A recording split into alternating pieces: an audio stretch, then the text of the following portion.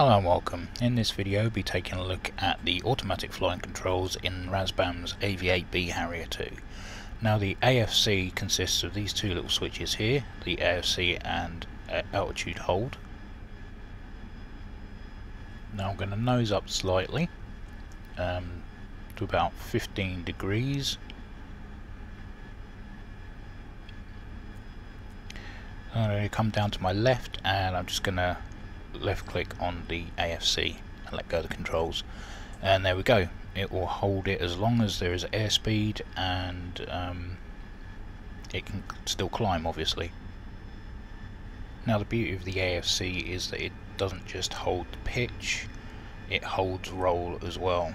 So if I add in some left bank, stop there, let go of the controls, again it will hold everything there until I make my next input, or we lose our airspeed, or we get bounced by somebody. So you're able to look for targets of opportunity because you're not concentrating on keeping the aircraft level. Now you can be as aggressive as you like in roll and it won't switch off the AFC, but with the pitch, if you want to fine tune, you have to do it very gently. As you can see, I'm bringing it down and the AFC is still on. And what I'm going to show here is that it doesn't just hold it in the positive pitch but in negative pitch as well. So if you want to bring the aircraft down in a 5-degree dive and take your hands off controls and still look around, you can do exactly that. So it's very minimalistic, but it does the job. So I'm going to bring it back to nose level and switch on altitude hold. As you can see, the altitude has leveled out now, there's no more descending or ascending. So we're going to put some more left bank in and bring it back inland.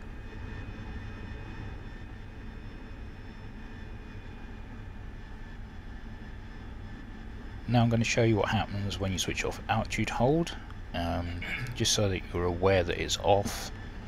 So turn it off, and gives you your master caution. So switch that off, and the AFC is still on, and we're still level pretty much. Now if I switch off AFC, get another warning, but it also says that the AFC is still on there, so we need to reset before we can use it again, otherwise it just will not go back on. So I'm going to clear that.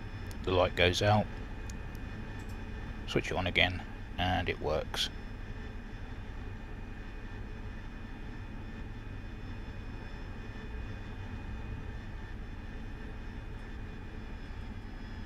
Again, this gives you the opportunity to look around for targets of opportunity, or to make sure that you're not getting jumped on by anybody. If that does happen, you can quickly get out of AFC just by pitching up.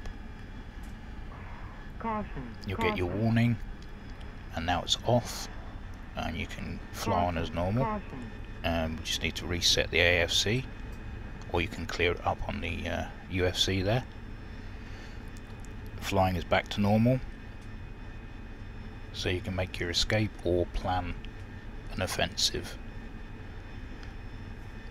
Okay, now what I'm going to do is just going to show you if we get this into a dive and try and get it as fast as we can, it doesn't affect the AFC in any way. You can still use that at maximum speed with Mach 0.86.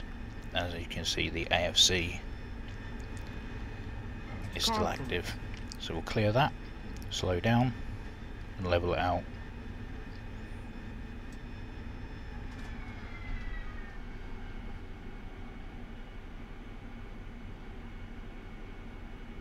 Now I'm just going to show you that the altitude hold has its limits.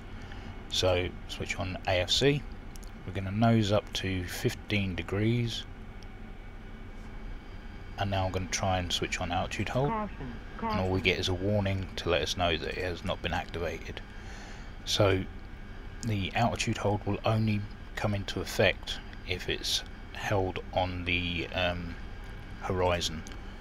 See, and now we activate it, and now it's starting to level out and hold the altitude.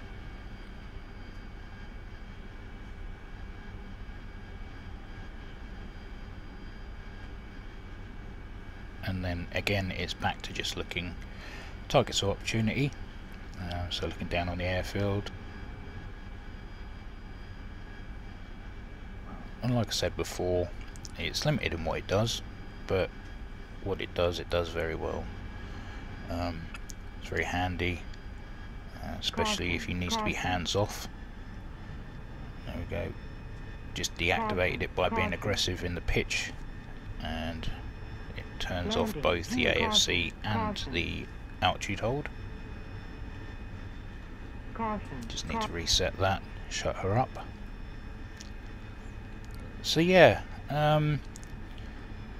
not exactly autopilot, because it's, I suppose it is in a sense, but automatic flying controls would be the better word for it, because it's just holding pitch and roll, and the altitude hold just holds the altitude. You can't enter in what you want, you can't fly on the automatic flying controls without manually inputting.